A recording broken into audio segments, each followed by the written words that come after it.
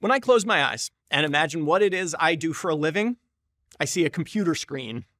I mean, yes, I'm primarily a clinical researcher, so much of what I do is looking at statistical software, or more recently, writing grant applications. But even when I think of my clinical duties, I see that computer screen.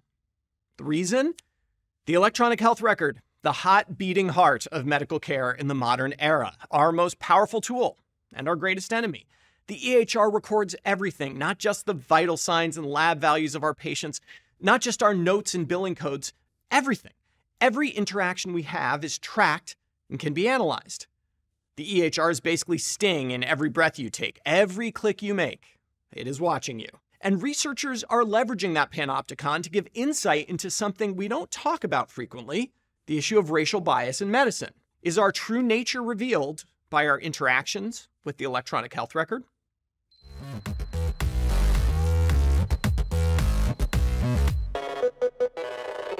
We are talking about this study in JAMA Network Open. Researchers leveraged huge amounts of EHR data from two big academic medical centers, Vanderbilt University Medical Center and Northwestern University Medical Center.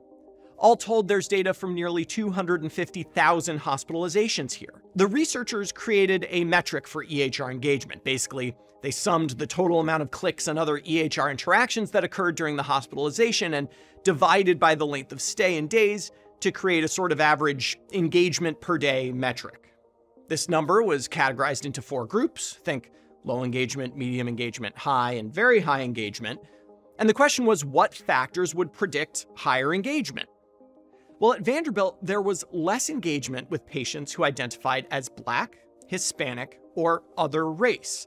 Similar differences were present at Northwestern, except among Black patients who actually got a bit more engagement. So, okay, right away, we need to be concerned about the obvious implications here. Less engagement with the EHR may mean lower quality care, right? Less attention to medical issues. And if that differs systematically by race, that's a problem. But we need to be careful here because engagement in the health record is not random. There are many factors that would lead you to spend more time in one patient's chart versus another. Medical complexity is the most obvious one. The authors did their best to account for this, adjusting for patients' age, sex, insurance status, comorbidity score, and social deprivation index based on their zip code, but they notably did not account for the acuity of illness during the hospitalization. If individuals identifying as a minority were, all else being equal, more likely to be more acutely ill by the time they were hospitalized, you might see results like this. The authors also restrict their analysis to individuals who were discharged alive. I'm not entirely clear on why they made this choice. Most people don't die in the hospital. The inpatient mortality rate at most centers is from 1 to 1.5%, but excluding those individuals could potentially bias these results, especially if race is, all else being equal, a predictor of inpatient mortality, as some studies have shown.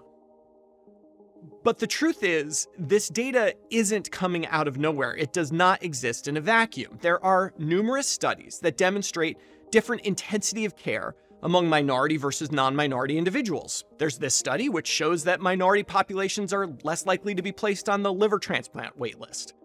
There's this study which found that minority kids with type 1 diabetes were less likely to get insulin pumps than their white counterparts.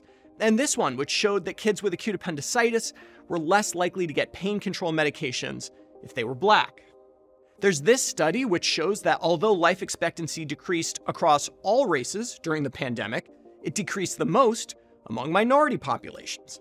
This list goes on. It's why the CDC has called racism a, quote, fundamental cause of disease. So yes, it is clear there are racial disparities in healthcare outcomes. It is clear that there are racial disparities in treatments. But it's also clear that virtually every physician believes they deliver equitable care. Somewhere this disconnect arises. Could the actions we take in the electronic health record reveal the unconscious biases we have? Does the all-seeing eye of the electronic health record see not only into our brains, but into our hearts? And if it can, are we ready to confront what it sees? For Medscape, I'm Perry Wilson.